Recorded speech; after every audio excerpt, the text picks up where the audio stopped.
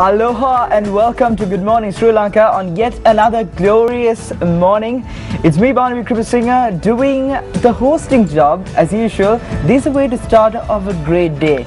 Eat well, be healthy, and watch Good Morning Sri Lanka. Good morning, Amaya. Good morning, Vanu. You're very chipper today in the morning. Very much indeed. Alright, so speaking about eating healthy and being healthy, on today's show we're going to speak about a disease that's quite prevalent in our society nowadays actually, with the changing lifestyles and busy schedules.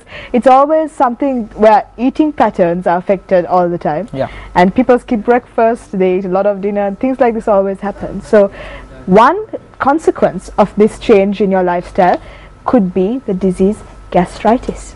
And that's what we are going to focus today's show on. So later on we'll also be speaking about a little segment on entertainment as well. But right now, to speak to us about gastritis, we have with us a specialist in gastroenterology, and he is Professor Arjuna De Silva. Good morning, sir. Welcome to the show. Good morning. Hi. And how do you usually start off your morning? Well, quite sleepily, I think. Like most of us. Yes. Like most of us. So you need the coffee and the tea to get up in the morning. And but unfortunately, those things are no if you have reflux. We'll talk about that, yes. of course. Alright, to That's start what off we with, do. doctor, what is gastritis as simple as ever?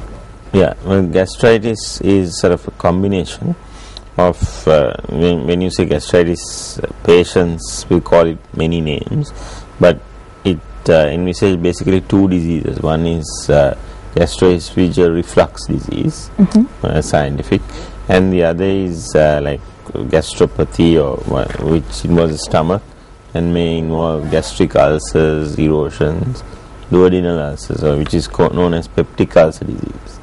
So these are all the lining of the... So what's the difference? Yeah, the reflux disease is when the acid in the stomach comes into the gullet. Okay. So you get symptoms like the main symptom is like heartburn, just a burning sensation. You can get belching, like feeling full, all that. Then gastritis can give you similar symptoms as well, but it can give you sort of pain lower down. And if there is an ulcer, sometimes you get bleeding, black stools, things like that as well, or severe pain really. But the other thing they have found is there is no direct relationship between the pain and sometimes what you find if you do an endoscopy.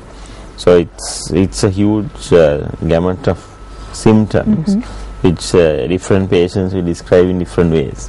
Some will say they have gastritis, gas, various things. But it's basically two separate things which may not be easy to separate sort of clinically. Of course. And I think we have some visuals as well, but let's go, before we go into the causes and the symptoms and the cure, let's go into exactly what is acid reflux. So if you could just elaborate, Professor. Yes, I think we've got a visual of the mechanism.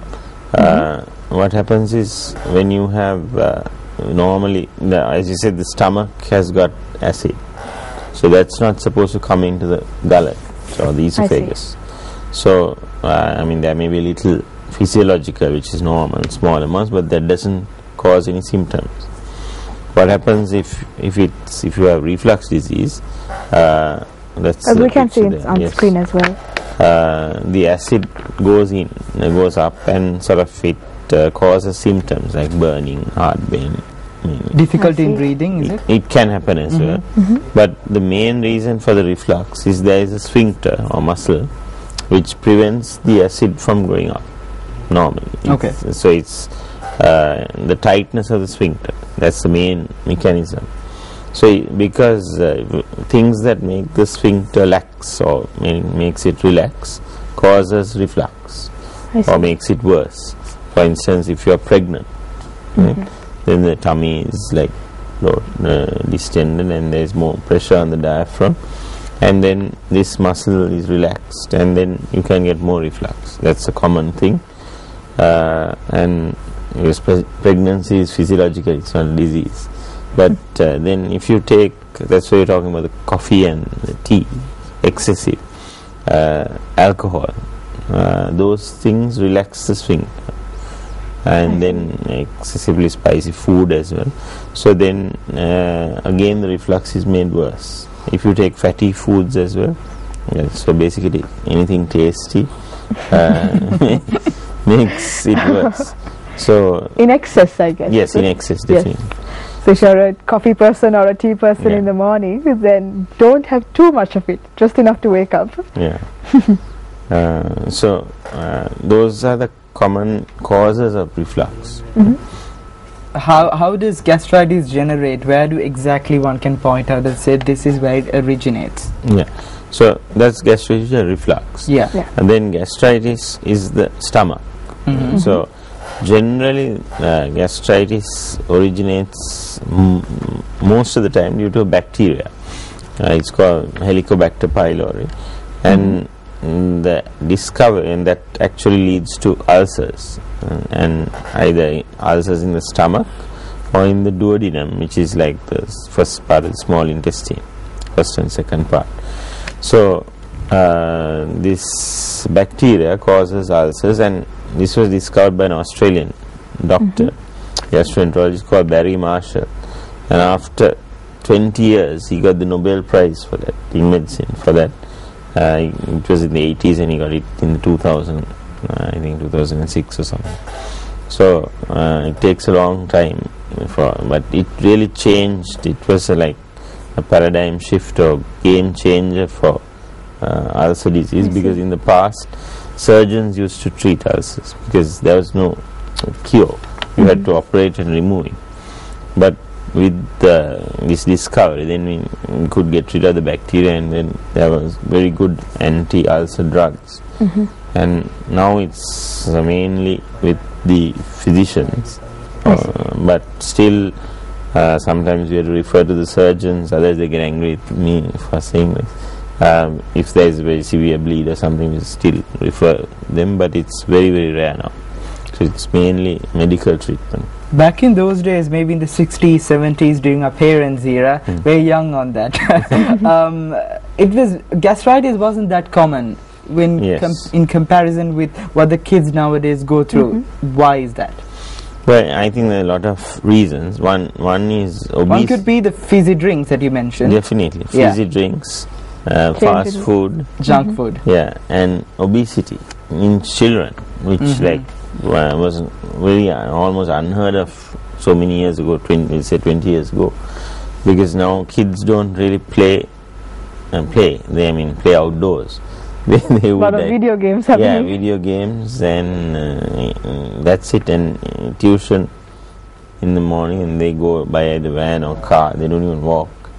So in school they don't play, and then they come back and they work or video games. So it's basically no exercise. So obesity is definitely a contributing factor to this, and the food pattern has changed totally.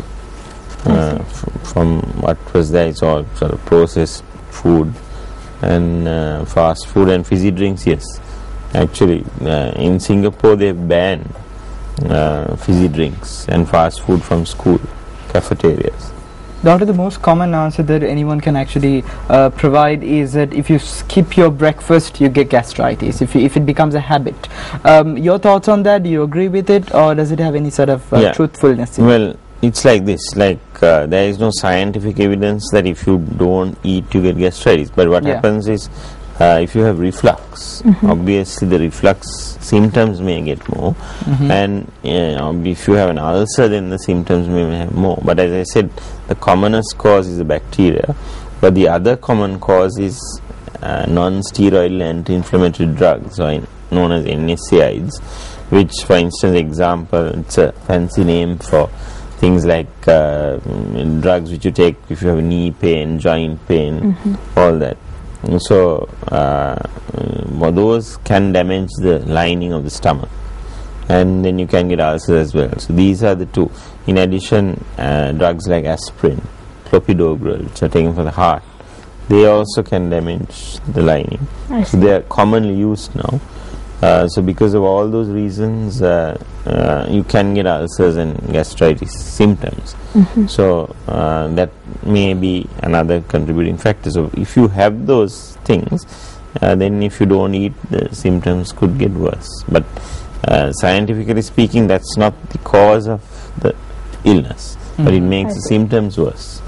So we've spoken about the causes and the symptoms, but how can someone go about preventing gastritis? You know, prevention is always better than cure. Yeah. Well, the reflux things, as you said, if you watch your weight and your food, and then you exercise properly, I think that's a good mantra for anything. Most of the non-communicable, you get communicable diseases and non-communicable. So, in the sense, like for example, when a country develops, you get less and less infective diseases like diarrhea and dysentery, things like that, worm infestation. You get non-infective or non-communicable, like heart disease, diabetes, reflux, all this.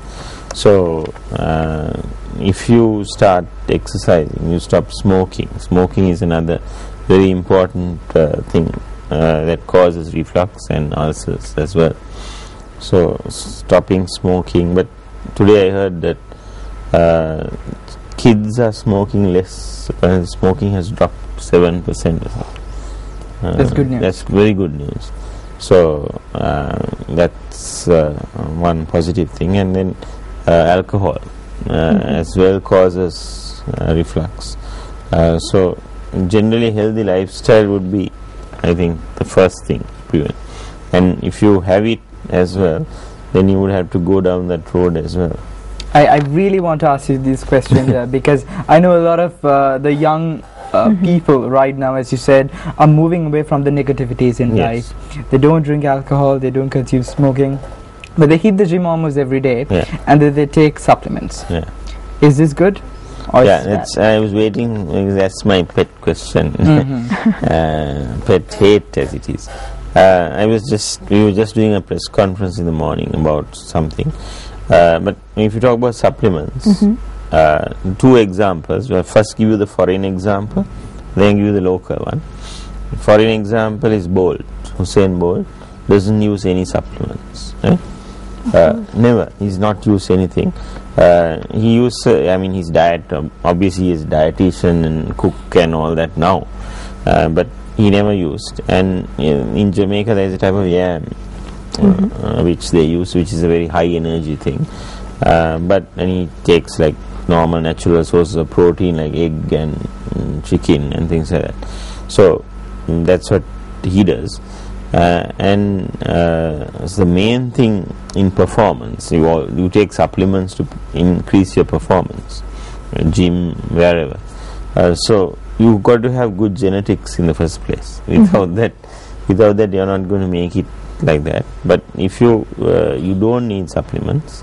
The other example is Susantika, who's not used any supplements, who's had taken breast milk for 5 years, and who's then had like local food like jack and things like that, rice, and protein source would have been mainly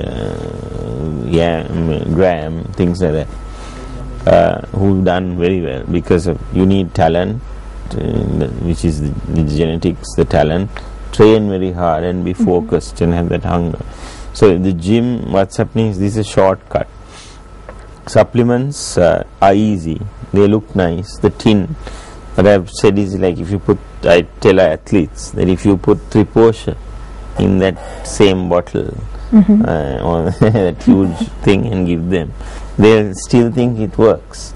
I mean, Triposha will probably work better than supplements.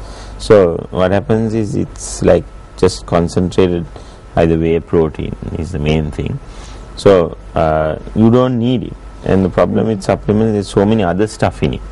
It could be something banned, it could be something which harms your kidneys or your liver, because anything has to be handled by the kidney or the liver.